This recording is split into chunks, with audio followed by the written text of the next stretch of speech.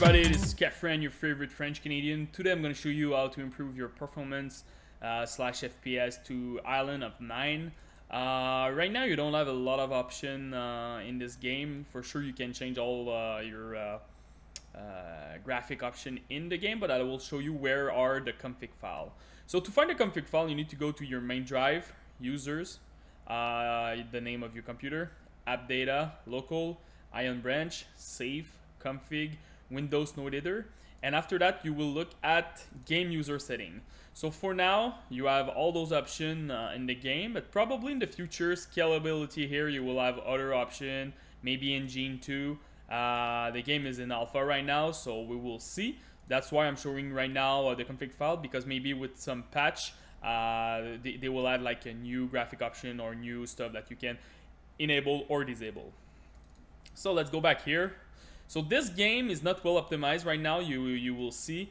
The first thing that you need to remove is shadow quality. Make sure that you're putting 0 over there. For each bracket, 2 to 1 to 0, you will gain 4 to 6 FPS depending on your video card. So when you put shadow to quality at 0, you will see an increase of 10 to 12 FPS. So pretty good here. Also foliage, make sure that you're putting 0. Same thing here. With the foliage, it's a bit like shadow, but you will gain a little bit less FPS. It will be 3 to 4, 2 to 3, depending on your card. So at the end, if you put it at 0, you will gain maybe 7 to 9 FPS. So still a decent improvement over there.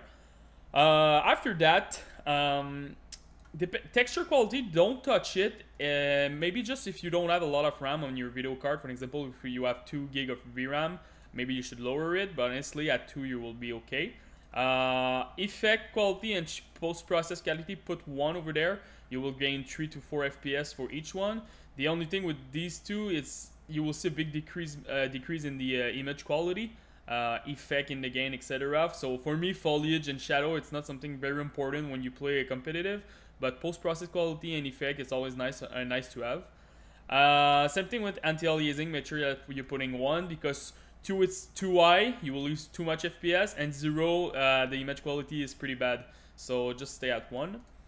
View distance quality, depending on whatever your rig. If you have your 60 FPS right now, just stay at 2, because view distance quality is kind of nice. You want to see far, it's a battle royale, so you want to know where your opponent are.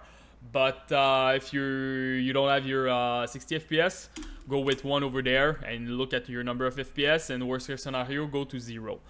Last resort, resolution quality. So this one you're at 100. 100 is the default. You can downscale your resolution if you want, put like something like 90, but over there you will see a big decrease in your image quality. This is last resort.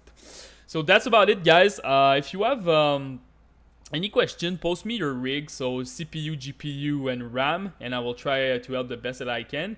And probably when they release more patches and more options, I will do another video to show you guys how can we really like improve our performance without just decreasing graphic quality.